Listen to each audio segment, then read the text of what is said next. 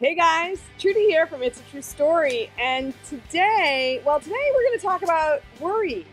Worry, man. I had a week last week. I had situations with my dog and my mom, health related, that were so scary. And you know what? If I gave into worry, I would have been a basket case. But my grandma used to quote Mark Twain to me. And Mark Twain always said that he's known a great many troubles in his life, and most really never happen. And also that worry is like paying a debt that you don't owe. So I had to keep that in mind so I wouldn't freak out. So that made me think that this would be a really good chance to tell you guys about how I kept my head from going off into a crazy tangent about all the things that could happen. So the first thing that you want to do is to just stay out of speculating, because you know what? Speculation only ever ends in suffering. And if you don't believe me, think about this. Like, whenever you think about a coulda, woulda, shoulda, like that should have happened this way, I should have done it this way, like you end up making yourself miserable, right? So who wants to suffer? I don't want to suffer. So you remind yourself speculation is only suffering. The second thing that I did was think about what's behind the worry.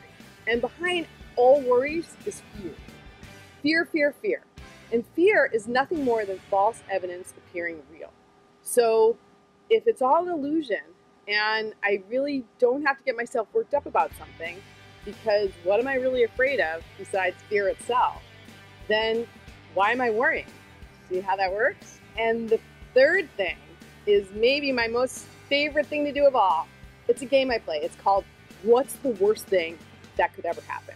And believe me, I can come up with some pretty shitty scenarios, and I know you can too, right? And usually it has to do with doom and gloom and death and despair.